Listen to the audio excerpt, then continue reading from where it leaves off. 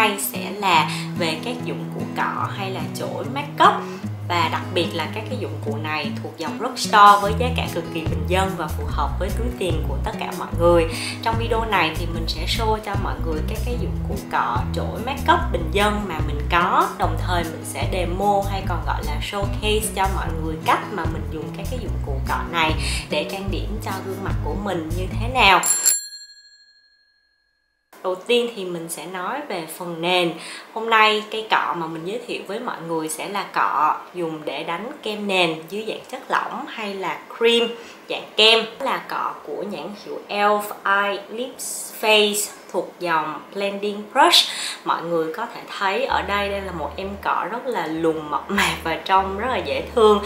Lông cọ rất là dày và rộng rạp. Nếu như mọi người thấy theo chiều này thì cái đầu của lông cọ nó khá là giống với một số các loại cọ blending brush hay là buffing brush, có nghĩa là cái đầu cọ rất là dày, lông cọ rất là rộng rạp. Như vậy thì khi mà mọi người tán kem nền lên, nó sẽ tạo một cái lớp nền mịn màng và hoàn hảo hơn so với các cái dạng lông cọ thưa hơn. Ở đây cây cọ này, cái thân của nó khá là lạ, tức là nó một mặt thì nó rất là rộng rạp như thế này, nhưng mà mặt khác thì mọi người nhìn ở bên này thì cũng có thể thấy là nó khá là dẹp á. Chính vì vậy mà cọ này rất là đa năng. Một phần thì mọi người có thể dùng cái đầu rộng rạp này để tán kem nền lên, và thứ hai là mọi người có thể dùng cái shape dẹp của nó như thế này để mà mọi người contour nữa. Và mình rất là thích cây cọ e.l.f. này. Giá của em này về đến Việt Nam theo như mình quan sát thì các shop bán trong tầm khoảng từ 170 cho đến khoảng 200.000, và mình thấy với cái giá tiền đó thì rất là đáng. Em này cầm khá là chắc tay và lông cọ thì mềm mịn kinh khủng và bền nữa. Mình đã giặt em này không biết là bao nhiêu lần rồi nhưng mà lông cọ nó vẫn giữ nguyên. Bây giờ mình sẽ dùng em cọ này để đánh kem nền Holy Grail của mình, đó là Revlon Color Stay. Dòng của mình là dòng dành cho normal to dry skin, màu 150 buff.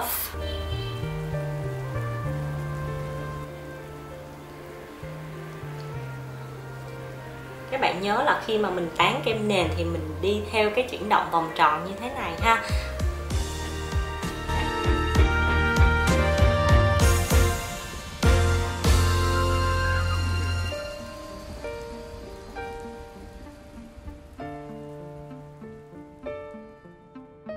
Bạn thấy là chính vì cái shape của nó dẹp như vậy cho nên là nó rất là dễ đi vào cái phần ở dưới mắt như thế này và cái phần ở khóe mũi nữa. Rồi bây giờ đã xong phần kem nền, mình sẽ chuyển qua phần che khuyết điểm nha. Cây cọ che khuyết điểm hôm nay mà mình giới thiệu đến mọi người đây là một cái dạng cọ dẹt như thế này, và nhãn hiệu là của Vacosi. Đây là một dòng makeup của Hàn Quốc theo như là mình biết. Cái dạng cọ dẹp như thế này thì các bạn cũng có thể dùng để tán kem nền nữa, nhưng mà vì cái đầu cọ nó khá là nhỏ và nó cũng vát cho nên là mình sử dụng để che khuyết điểm ở dưới mắt. Kem che khuyết điểm hôm nay mình sử dụng là của NYX HD Concealer.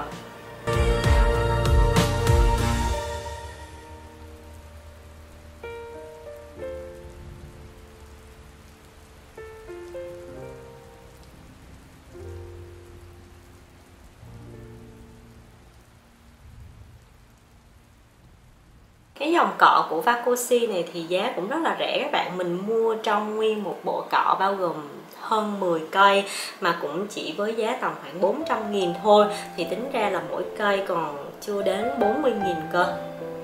Và mình thấy chất lượng khá là ổn, lông cọ rất là mềm và cán cọ cũng rất là chắc chắn. Qua phần đánh phấn má ha. Cái cọ mà mình sử dụng để đánh phấn má cũng là của Vacosi luôn và nằm trong cùng một cái set mà lúc nãy mình nói với các bạn. Cái dạng cọ này thì bạn có thể dùng để đánh phấn má dạng kem hoặc là đánh phấn má dạng bột, nó đều lên rất là tự nhiên. Và phấn má hôm nay mình sử dụng là của e.l.f. trong cái bộ contouring brush và bronzing cream. Đây là dạng phấn má dạng kem.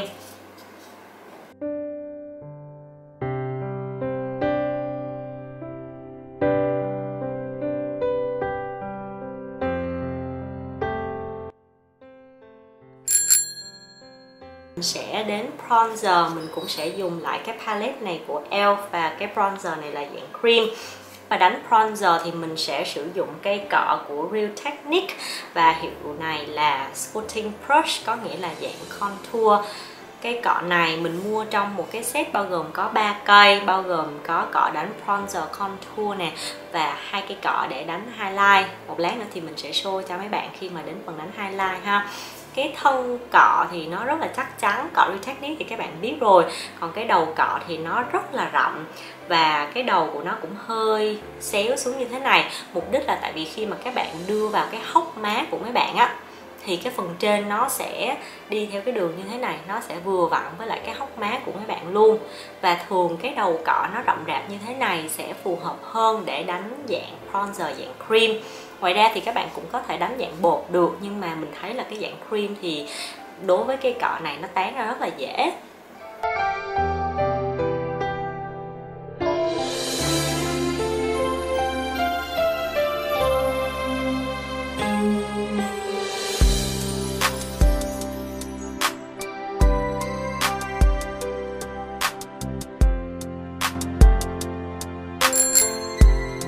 Đến phần highlight, có nghĩa là tạo sáng cho phần dưới mắt của mình và hai bên má như thế này.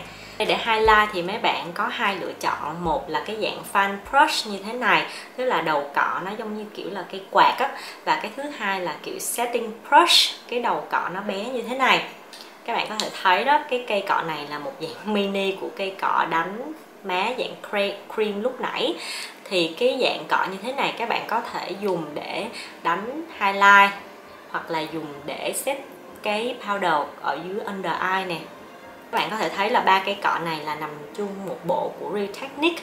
Mình mua với giá về đến Việt Nam là tầm khoảng 200 mấy cho đến 300. Đối với cây cọ fan brush thì khi mà các bạn đánh highlight, mình chỉ dùng cái động tác phẩy phẩy như thế này thôi thì highlight nó lên sẽ tự nhiên hơn, chứ nó không phải như là một cái vệt thẳng như thế này.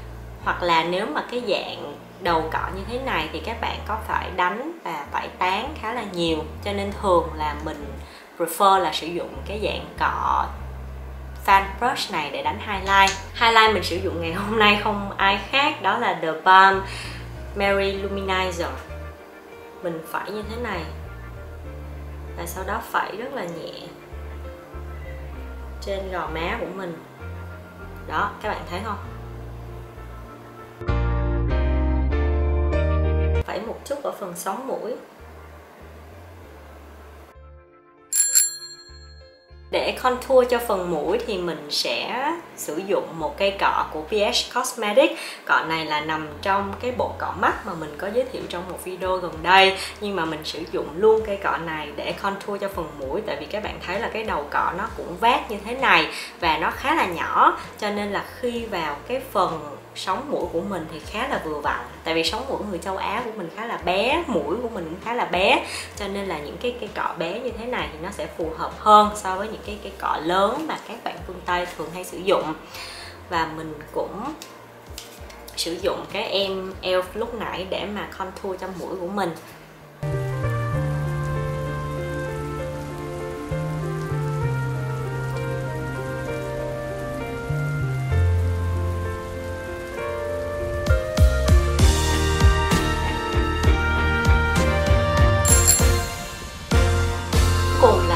Cọ powder, có nghĩa là cọ để mà đánh phấn phủ. Tại vì da mình khá là khô cho nên là mình rất là ít khi, hoặc là hầu như là mình không có đánh phấn phủ luôn.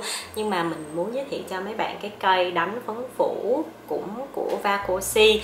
Để mà đánh phấn phủ thì các bạn cần một cái đầu cọ rất là rộng rạp và to như thế này. Tại vì nó càng to thì khi mà phấn nó lên mặt của mấy bạn nó sẽ tự nhiên hơn và nó sẽ nhanh hơn nữa.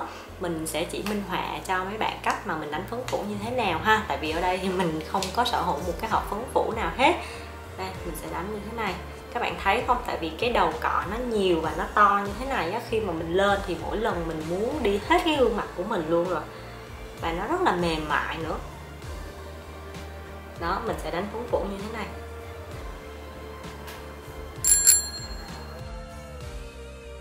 Cuối cùng sẽ là đánh môi son.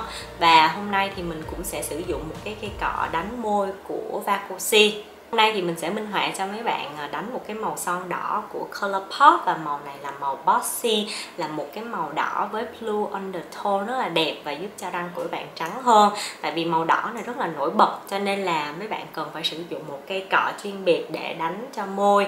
Như vậy thì cái viền của nó sẽ được hoàn hảo hơn. Là cái đầu cọ nó rất là bé và dẹt như thế này, đồng thời nó nhọn lên phía trên là tại vì để mình có thể viền xung quanh môi, và nó lại có một cái nắp để mà mình đóng lại, tại vì nó dính son môi thì nó sẽ vây ra khắp nơi, và có cái nắp như thế này thì nó cũng sẽ vệ sinh hơn.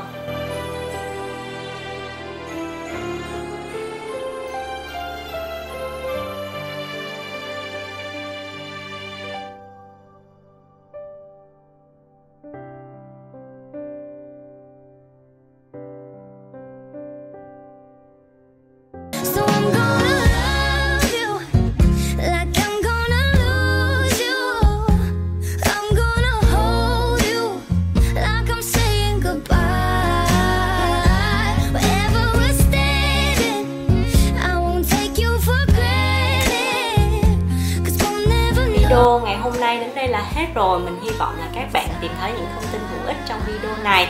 Nếu mà các bạn thấy thì đừng quên bấm nút like và subscribe cho kênh của mình để theo dõi những video tiếp theo nhé. Bye bye!